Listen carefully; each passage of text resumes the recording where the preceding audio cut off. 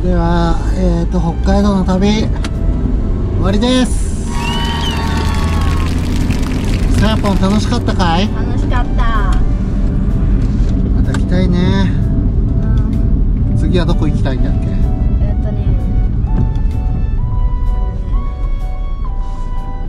沖縄。その前のとこ行く。まあ、北海道美味しいもんいっぱい食べ。何美味しかった？ジンギスカンとジンギスカン肉と、ヨーグルトと、海洋大のソフトクリームもうまかったね。ああ、ソフトクリーム美味しかった。あとね、ドーナツ。海洋大のね。そう、あとさ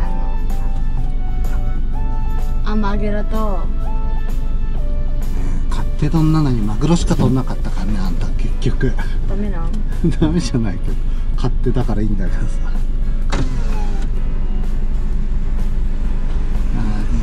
まあ自分はちょっとね、体調崩しちゃってきつかったね。かわいそう。かわいそう。かわいそうだったよね。食いたいの全然食えなかった。北海道の旅台なし。でも要所要所は食べたから。ザンギもちょっと食べたし。あれは食べたかったんだ。ザンギうまかったよね。ザンギめっちゃうまかった。ザンギのタレ美味しかった。またあれ美味しかった。とんかつみたいなやつ。エスカロップ。はい、ということでフェリー到着。ターミナルに到着しました。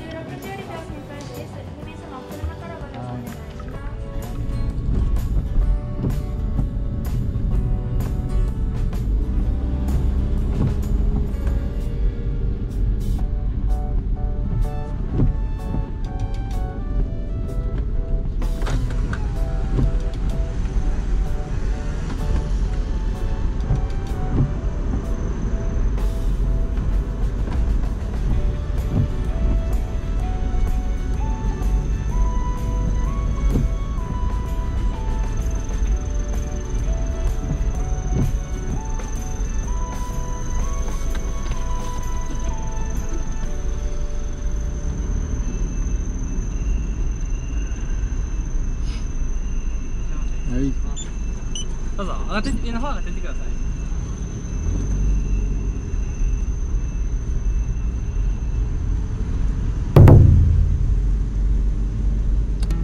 それじゃあフェリーの中入ります。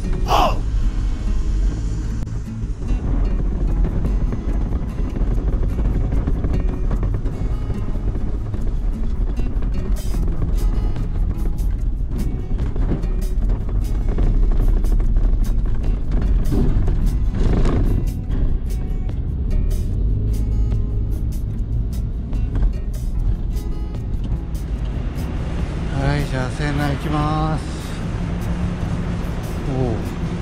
他にもちょいちょいキャンピングカーいます。ドアが閉まります。ご注意ください。こんな感じで食べ物とかつまみとか飲み物を持ってきました。4階でございます。よし、遠いんだなこれがいつも。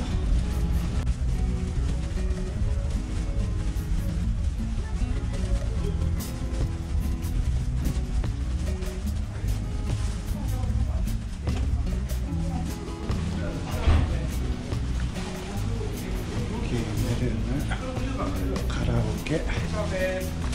ご検討からない方ご案内いたします。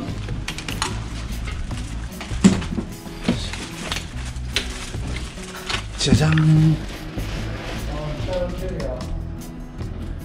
テートA和洋室。今宵の宿はこんな感じです。ちょっといろいろ準備します。今回はね、このステートルームの和洋室っていうのをちょっと取ってみました。一人旅だとね、この部屋使うことないのでちょっと新鮮ですね。でフェリーにね乗るとき結構必需品持ってくると便利だよっていうのはこういうクーラーバッグ。こっちはビールでこっちは食材とかねおつまみが出てきてます。で自分フェリーに乗るときは必ずここら辺持ってきてますね。ここら辺で4リッターかな、これで6リッターぐらいかな。で、10リッターとか15リッターとかいろいろあります。で1人2人だったら自分普段12リッターのキャプテンスタックの、クーラーバッグのハードタイプこう潰せるやつですね。上にジュースホルダーみたいなのがついているやつがあるんですけど、それがおすすめです。ちょっとね今回はこっち北海道に置いてたやつを持って帰るっていう感じなんでこんな感じですけど、あれはおすすめです。今度ぜひ使ってるところ見てもらいたいと思います。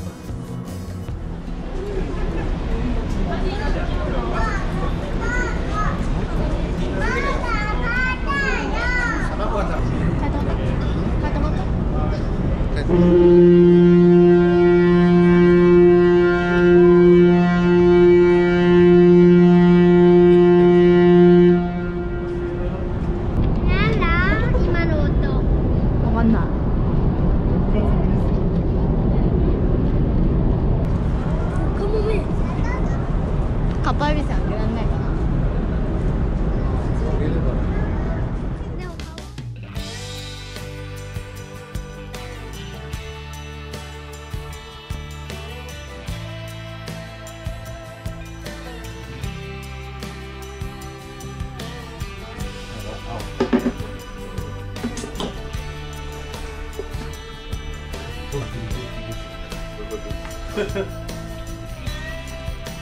じゃあ北海道の旅も終わり、今フェリーの中で仲間と乾杯。それでした。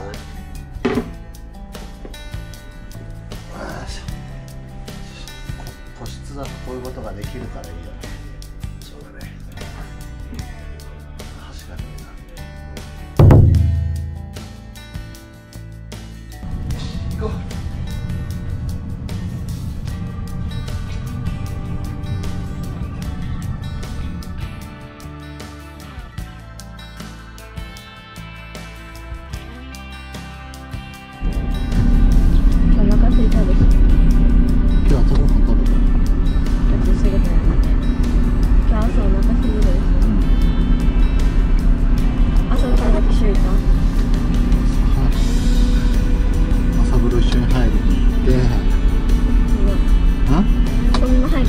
そうだよ、6時に起きてたよ、週に。知